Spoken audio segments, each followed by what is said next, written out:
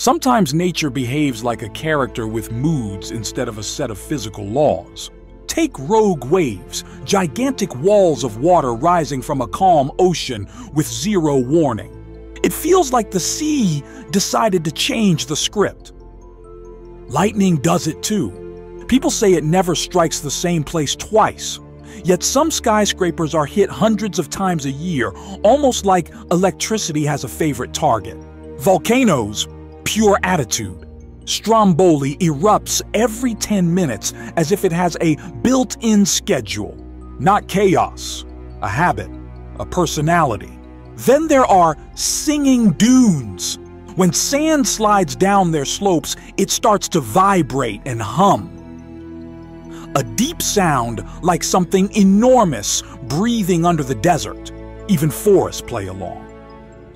During strong wind, tree crowns move in perfect synchronized waves as if they're whispering to each other.